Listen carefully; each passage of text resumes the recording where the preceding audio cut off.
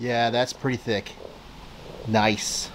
Hey there, Internet Keeve here, and welcome to the Cars We Keeve YouTube channel. We're back to reviewing pressure washers. I'm starting my research for the cheap wash cart build. We're going to need to be in the $80 to $100 range for a pressure washer. This is the Giraffe Tool 1600 PSI 1.7 GPM unit. In the unit, you have a gun, pretty decent gun here. You have a 14 millimeter M22 right there. The end, it is one of those, you know, click on turn deals. It does have a 1/4 quick disconnect at the end. You have 20 foot of slinky hose, I like to call it, because this stuff always stays coiled up. It does have a proprietary fitting that goes into the unit. You got a 35 foot hose, which is nice, with your GFCI. And the unit itself is pretty small, right? It's got a nice little handle right here. You got a spot for your gun right here, and some click-on stuff. Looks like stuff for your nozzles as well. It has your garden hose fitting on the back here with its adapter. So you have a white and an orange nozzle. The white's 40 degree and the orange is 15 degree. They're both stamped as a 2.5 orifice, so they'll both push out the same pressure and the same GPM. Will it make those numbers? We'll find out. We have all the nozzles to test to make sure that we can get all that. But for me, we're mainly looking to see how well this does washing cars. All I care is that we can do 1,000, 900, 1050, or something like that and get the GPM that we need. Hopefully 1.5 would be awesome. Okay, so I think I have everything that I need here. For this connection, it's proprietary. Clicks right in, there we go. Now, since it's proprietary, you're wondering how am I gonna be able to use it for an upgraded wash kit? Well, the end of the hose is an M22. For the gun, we have an adapter that we got off of Amazon that goes in. If you push all the way in and turn it, we can now turn this into a short nose. I've got a quick disconnect on the back. We've hooked that up. We have our shutoff valve, $5-6 shutoff valve. Amazing, I'll talk about it in every video. Let's plug the slinky hose into the unit. Turn our water on, see if we get any leaks. There we go. I have my 1/4 inch pressure gauge right here, so we can check it out. We have a 3.0 here and a 1.0 just so we can judge everything. We got water flow. Let's turn the switch. Got pressure. Well, that's already one thing that I'm kind of disappointed in. You hear it?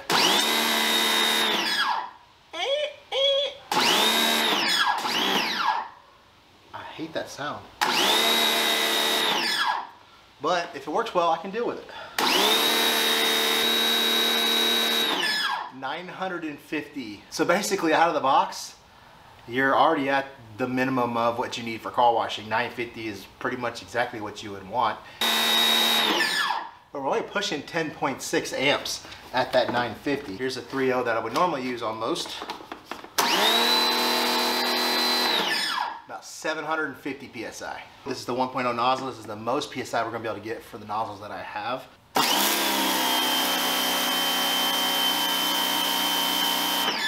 We are getting 1550, maybe a little more than 1550, but we pushed 13.1, 13.2 amps. To get that, it's possible, but you're going above the rating of the motor that they say of 1400 watts. Obviously the stock nozzle is getting 1,000 PSI, 950 PSI. It's about what we want for car washing. So let's see what kind of GPM we get out of that. We're just gonna fill the bucket up at 1 minute on the clock, and then we're just gonna measure how much is in there.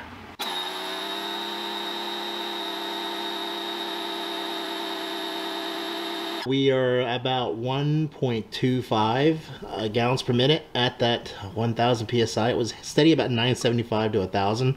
All right, so 3.0 nozzle, 1 minute on the clock.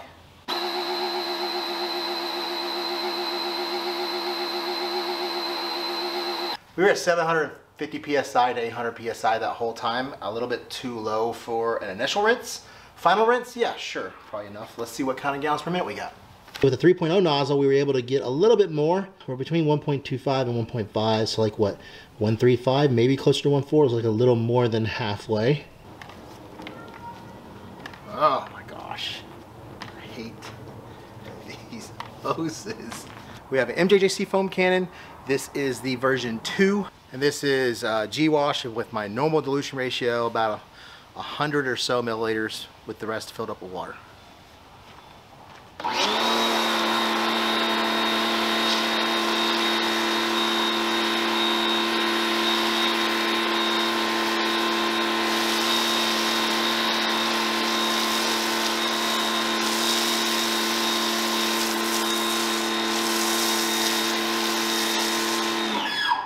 So I guess we answered that question. Can you foam with this? Absolutely. With the 1.1 you get serious foam. The MJGC is awesome as well. Check that out, should be a link in the description below. Nothing foams like this bad boy right here, but the unit actually works pretty good. Let's get you a closer look. So pretty sick.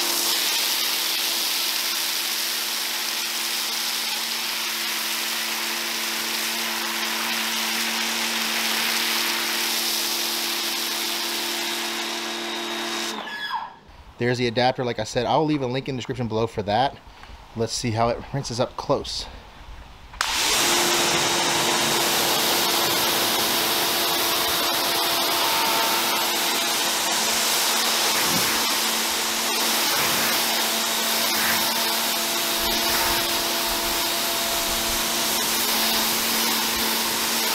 So out of the box, foams really well. Decent numbers. I was hoping for a little bit more, but what are you going to ask for in the $99 range?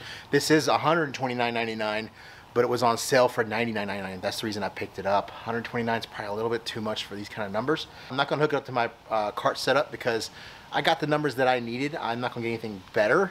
It's just going to be easier to do. That's why you upgrade a hose. It's easier. This thing's curling up all over the place. I have to hold it like this. The gun is a little bit too long. I don't like the water hose going right in the middle. I'd rather come in the bottom so I have more control. We got it about 1.5 feet, 2 foot from the front of the car. It's about as close as I want to get it. Let's see if we have enough to get to the rear of the car. Not really long enough. If the hose was coming in the bottom and you had a shorter spray nozzle, you'd be okay, but with as long as it is, you have to get further away from the car. The hose reaches the middle of the back of the car, but this makes you go out further, and you don't want it this far away from your car. You have to get further away. So by then, you don't have enough room. You're going to be getting dangerously close to your front lip with the unit. One pull of the hose can scratch the car. I just can't get over that sound.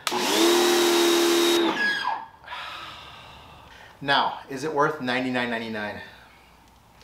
Yeah, yes and no, but would I recommend it over a Ryobi or a Greenworks that are the exact same $100 range? Probably not. Same comparable numbers, and they don't have a proprietary connection here at the unit that you can upgrade. You'd have to go through the whole hose and then upgrade at the end of the hose to run to a reel or run to a newer hose. You're not going to be able to put a new hose directly on here. But as far as this goes, the search continues for the cheap wash cart budget build. So don't forget to like, comment, subscribe, and I'll see you in the next video. This is a 15 degree. That's going to be a video.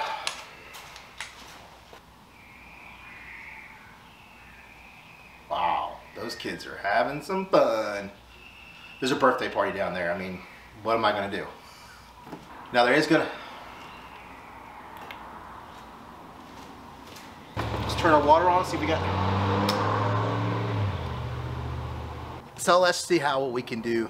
Not really enough. It's enough to get back there, but with this being as long as it is,